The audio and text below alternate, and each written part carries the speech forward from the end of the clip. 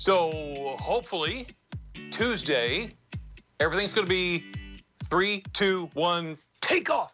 The crew at NASA Wallops Flight Facility is getting ready for yet another launch. With us this afternoon to tell us more about it is he's got every single one of the out-of-this-world details. This is the man with NASA Wallops Office of Communications. This is Keith Kohler. Keith, how are you? All right, good to be here this afternoon. It's good to see you. Good to talk to you. So, launch date to resupply the International Space Station is coming up. Tell us what's going on. Yeah, we'll be launching the Northrop Grumman Antares rocket again coming up. The last one was in February, so we've got one coming up on Tuesday, September 29th. Launch time is at 10:27 p.m.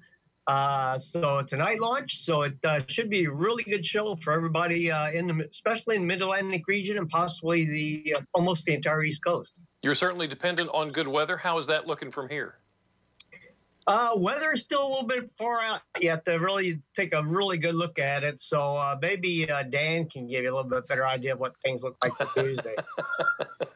So what is it you're taking up there to them? So we'll be taking up various supplies. I mean, you know, some clothing. We've got some cargo going up, some experiments that are going to be going up, a new space toilet that they're going to be testing out for long duration missions. You know, it's pretty much the usual type of stuff. And so it's about 8,000 pounds worth of supplies and food and clothing, those types of things. It's just absolutely amazing how you do that. And it is still science. It's not something that's just a routine, matter-of-fact thing that happens. But you've got COVID-19 to deal with now. How has that impacted trying to pull off a mission like this? Yeah, it's a little bit different. I mean, like you said, I mean, we have COVID-19.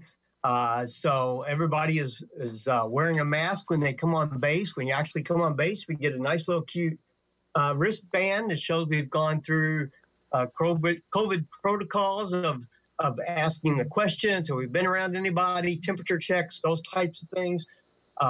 Inside the control room, we have, you know, everybody's going to be wearing a mask. In some cases, we have to put up plastic barriers if people aren't 6 feet apart. So, you know, we're trying to do everything possible while they're on this base to maintain safety. So it is a little bit different than what we typically would do. Okay, so you've got a pandemic that you're having to deal with. You've got also a very active hurricane season that you've had to deal with. How has that worked out? Yeah, I mean, it's been a really busy hurricane season, especially the last 2 weeks. I mean, we had Hurricane Paulette went right over Bermuda, where we have one of our tracking stations, and that tracking station is really key for tracking the Antares rocket as it goes into orbit. So we had Paulette 2 weeks ago. We had Hurricane Teddy go by Bermuda just this past week. So we had tropical storm conditions there. So we've had a crew there the whole time, and it's been a challenge for them, but everything is actually come out pretty clean. So we haven't had any damages, a little bit of water intrusion, but really that's been about it. So, you know, we're really thankful for that, and everybody's done just a great job there and here getting ready for this mission. Wow, that's not really bad at all. How can we watch this launch? What's the best way? Well, here on the shore, you know, anywhere really on the shore, you can watch it. Just go out your backyard and look towards Wallops if you have an idea where that's at in relation to where you're at, if we have good clear skies. And then, you know, you can also watch NASA TV. We'll start coverage on NASA TV about 10 o'clock. So if you want, you can watch it on there and then run outside real quick to be able to see the launch. All right, so 3, 2, 1, 0, about how long is it going to take for this thing to get into the air where we can see it? It really depends on where you're at. If you're anywhere near Wallops, you'll probably see it within seconds after launch. As you get a little bit further out, you know, it could take as much as 20, 30 seconds, depending on where you're at.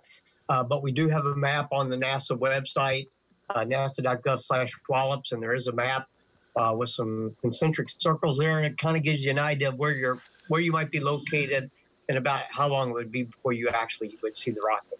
All right, can't wait for it. Hope everything goes as planned. Keith Kohler with NASA Wallops Office of Communications. Thank you so much. What do you, I mean, to an actor you say break a leg. What do you say for a rocket launch? keep flying, I guess. I don't know. Light the fuse, something. Keith, best wishes for everything. Thanks for talking to us this afternoon. Good to be here.